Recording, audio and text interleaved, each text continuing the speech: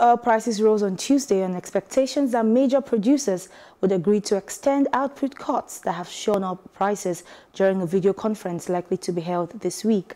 Benchmark crude rose 2.3% to $39.20 a barrel, while U.S. West Texas Intermediate crude climbed 2% to $36.16 a barrel.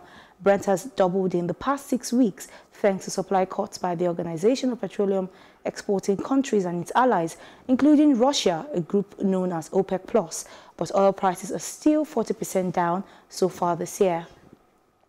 Meanwhile, in Kenya, the economy has further deteriorated in the second quarter as confinement measures to slow the spread of COVID-19 are constantly constraining domestic activities, while lockdowns abroad are depressing tourism, revenues and remittance inflows. I am now joined by James Wanjagi of the National Bank of Kenya. Good afternoon, James. Good afternoon, Irene. Thank you so much for joining us on the news. Thank you. Certainly. Now, what can you say in response to the recent declining value of the Kenyan shilling, which has dropped by 1%? So, Irene, much obliged for inviting me. I just, if you notice, our shilling has actually oscillated between 102 and 108. It's currently about 106.4, and that's from a high of 107 the last couple of weeks. And some of the reasons of this devaluation or declining are the fact that some of our exports like floriculture and horticulture are no more. And you know that collectively agriculture accounts for about 35% of our GDP. There is no tourism receipts, which accounts for about 10% of our GDP. And there's definitely a dip in the diaspora remittances. And you know that the diaspora remittances account for about 2.9% of the GDP. So those are some of the things that could be responsible for the declining value of the Kenyan shilling.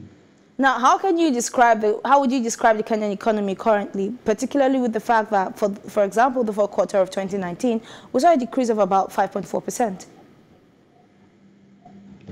So we are seeing a decline of just generally our economy. We're seeing manufacturing jobs leaving because people are not going to work. We are seeing our exports on tea and some of the other agricultural products no longer being in the commodity market, and some of these things are really impacting our economy. And we're hoping things will get better, but as of now, the economy is getting hit.